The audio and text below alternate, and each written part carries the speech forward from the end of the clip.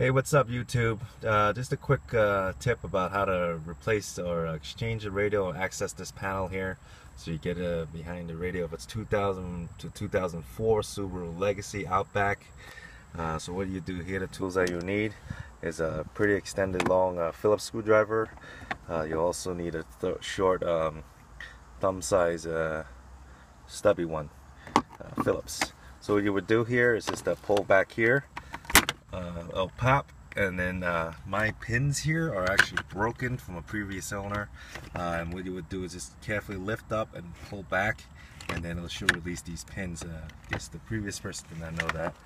And then what you'll do here, you'll see that you have two screws, one here, one here. This will remove this tray and pull it out, and it comes right out. Then you do is pull this ashtray, depress this lever locking mechanism here, and then get this out of the way.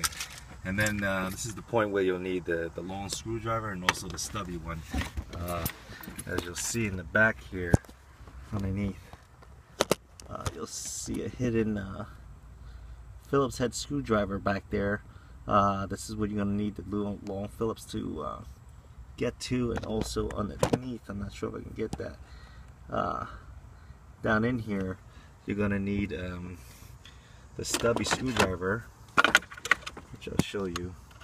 Come up here, underneath here, there's one here, and then there's one here, Phillips, and they're about finger tight.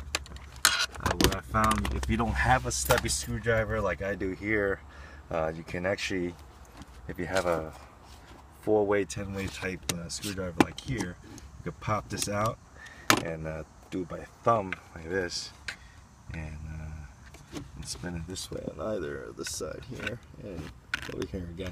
And after that comes out, what you would do is put your hand under here on the side, left and right, and pull towards you. This piece that was holding the ashtray would fall down, and then this will allow you to pull this whole cover off here, including here, and that's all. And from behind there, if you guys have any questions, leave in the comments and I'll reply back. Have a good one.